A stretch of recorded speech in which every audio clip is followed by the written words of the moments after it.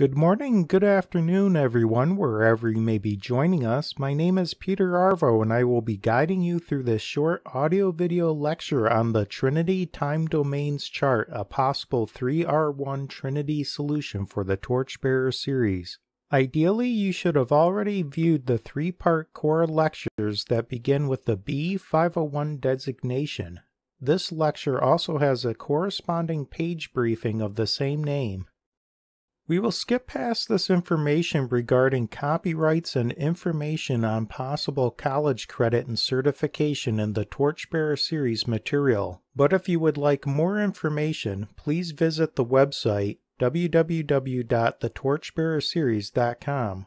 Also, if possible, visit the website to check if there is a more recent version of this audio-video lecture and related page briefing documents. From the book of John, chapter 1, verse 1, we read, quote, "In the beginning was the Word, and the Word was with God, and the Word was God." End quote. In Genesis 1:1, we read, quote, "In the beginning God created the heaven and the earth." End quote. Continuing in Genesis chapter 1, verse 2, we read, quote, "And the earth was without form and void, and darkness was upon the face of the deep, and the Spirit of God moved upon the face of the waters." End quote. In Genesis 1:16 we read, quote, "And God made two great lights, the greater light to rule the day, and the lesser light to rule the night. He made the stars also." End quote. In John chapter 1, verse 14 we read, quote, "And the Word was made flesh, and dwelt among us, and we beheld his glory, the glory as of the only begotten of the Father, full of grace and truth." End quote. These three states of existence for God are also a representation of the Trinity Time Domains. But what is time, and how can it perhaps clarify our understanding of the 3R1 Trinity? Time, as defined by dictionary.com. 1. The system of those sequential relationships that any event has to any other, as past, present, or future. Indefinite and continuous duration regarded as that in which events succeed one another. 2.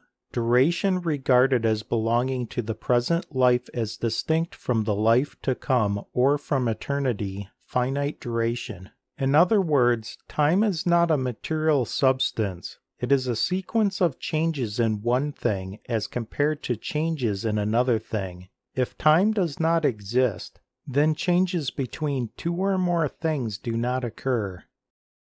What we think we know about Trinity time domains within the Bible. God is 3R1, and thus is described in terms of a Trinity. There is only one true God as described in the Bible. Please note that although most describe God as 3 in 1, the description 3R1 is more accurate. For example, saying that there are only 3 members in one company has a very different meaning than saying me, myself, and I are the only members in one company. A partial solution to the problems that arise when using the 3 in 1 terminology is to switch and use the 3R1 terminology. God the Father is outside time, because he is outside the universe. Quote, "Before the mountains were brought forth, or ever thou hadst formed the earth and the world, even from everlasting to everlasting, thou art God." End quote. Psalm chapter 90, verse 2. Quote, "In the beginning God created the heaven and the earth." End quote. Genesis chapter 1, verse 1. And, quote, "No man hath seen God at any time, the only begotten Son, which is in the bosom of the Father, he hath declared him." End quote. John chapter 1, verse 18. Also John chapter 6, verse 46. And yet we read of Abraham, quote, "And the Lord appeared unto him in the plains of Mamre, and he sat in the tent door in the heat of the day." End quote. Genesis chapter 18, verse 1. We will reconcile these things shortly. God the Son is within time, and grows from a child to a man.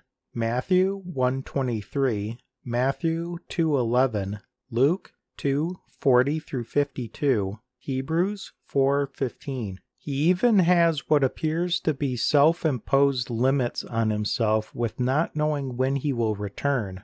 Matthew 24:36, Mark 13:32. And has other things revealed to him by God the Father. See Revelation 1:1. God the Holy Ghost. It appears that he is within time, for he is sent and goes from one place to another. Quote, "But the Comforter, which is the Holy Ghost, whom the Father will send in my name, he shall teach you all things, and bring all things to your remembrance, whatsoever I have said unto you." End quote.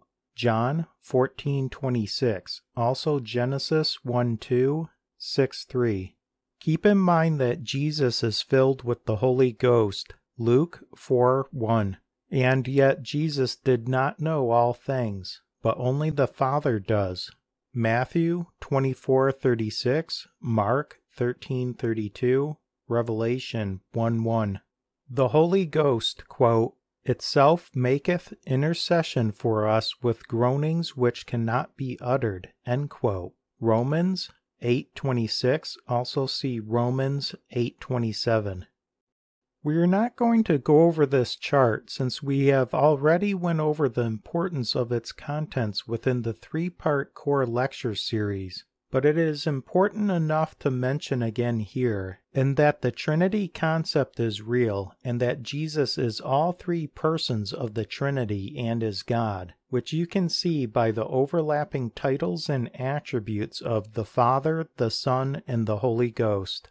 The following are two different ways of thinking of the Trinity, so that the 3R1 concept doesn't become a stumbling block to you. Please keep in mind that the reality is probably different than either of the following examples presented, and is probably more than we can comprehend. The first example is the biblical choose-your-own-adventure scenario. God the Father is like the master author, whose long-term plot is contained within the whole Bible, which has a beginning, the book of Genesis, and an end, the book of Revelation, plus key bits of information throughout the Bible about the beginning and the end. God the Son is who we see and experience when God the Father enters into his own story, with the physical universe and time being like pages in his book. The Holy Ghost is God flowing through the pages of his book as the unseen one who suggests edits, making intercession for the saints. Romans 8:26-27.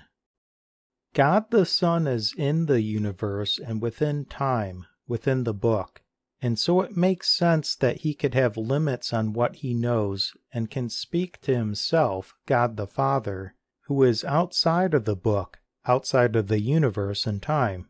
At the time of Lord Jesus Christ's baptism by John the Baptist, you have all three mentioned: God the Father, Jesus outside time and physical space; God the Son, Jesus inside time and space; and God the Holy Ghost, Jesus inside time and space, as the unseen intercessor and comforter. Matthew 3:16-17. The second example is the biblical time traveler scenario. Consider you are a fictional character named Marty, and you travel back in time to inform your past self about future events, much like God the Father, Jesus, having a conversation with God the Son, also Jesus, about future events. Quote, "But of that day and that hour knoweth no man, no, not the angels which are in heaven, neither the Son, but the Father." End quote. Mark 13:32. This verse clarifies that God the Son and the angels in the heavenly realm are not outside time. Remember, time is just a changing sequence of events, and only God the Father is outside time. Quote, "The revelation of Jesus Christ, which God, the Father, gave unto him to show unto his servants things which must shortly come to pass, and he sent and signified it by his angel unto his servant John." Revelation 1:1. Note, just because there are events that change does not mean that entropy, otherwise known as decay, exists in heaven, only that change, time, occurs. The biblical time traveler scenario could be possible for God the Father, Jesus, who resides outside the physical universe and appears to be even a step beyond heaven, but it is not possible for Marty, Bill, Ted, or anyone else who is within the physical universe. This is because we know that time is not a thing or a place and is instead a sequence of events. A person would need to reverse the small motion of atoms and large-scale events in the entire universe to reverse time, while simultaneously keeping himself and his time machine unchanged. God could of course take and place a biblical character anywhere and any time within the past, present, or future. See John's experience in Revelation chapter 4 verses 1 through 2. God has also been known to rapture people from the earth like Enoch, Genesis chapter 5 verse 24, and Elijah, 2 Kings chapter 2 verses 11 through 12. Hopefully this short lecture has helped you to understand how the Trinity concept as 3R1 can be understood. If you haven't done so already, your next step is to view the first of the 3 core lectures called the Torchbearer Series, Suppressed Manuscript History, Core Course B501, Session 1 of 3. The information contained in the core series is the result of thousands of hours of research containing around 700 references cited, and is designed with the intent of being a streamlined method to present evidence and information to dramatically increase your faith, trust, and love for God and His ways. Session 1 covers manuscript basics and tempus absumo to the reliability of text and B-RAID, as well as additional information you may not have ever known before. Until next time, take care and God bless.